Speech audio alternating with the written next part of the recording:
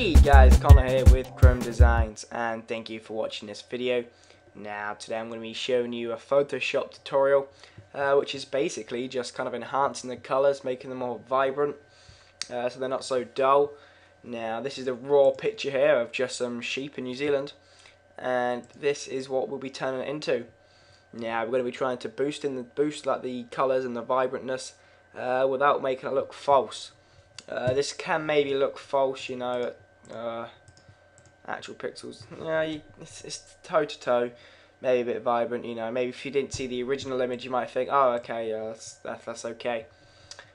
But no, it's kind of very simple. We're just going to be using two layers, blending modes, and curves.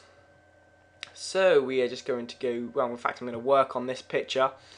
Might as well, seeing as we've got it raw here. And what we're going to do is just go on a curve. So just go to Image, Adjustment, and Curves. Now I want to change the red, green, blue. Now you can just kind of create a bit of contrast with these, you know. Drag it down and then up here. Just create a bit of basic contrast, maybe not so extreme, not so harsh. More slight. Now I'm using a kind of like a field image. So the predominant color is green. So change the channel to green and I'm just going to boost it up.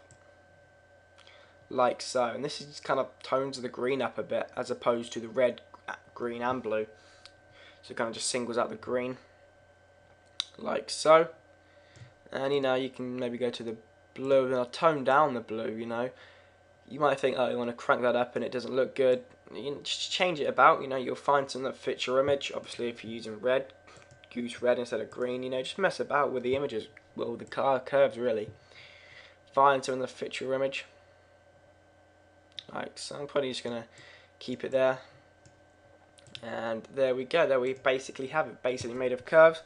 So I'm just going to duplicate that layer, so hit Control J, make sure you've got the move tool selected. And I'm going to change the blend mode to color dodge. Now this will be rather extreme maybe on your image, so I'm just going to turn it down to about 25%.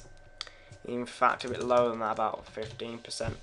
And that just kind of boosts it a little bit more, cranks it up. And no, that is pretty much about it, you know. Just kind of boosting the image, just to kind of give it that little something extra. Depending on what photo you're using, it can work better than others.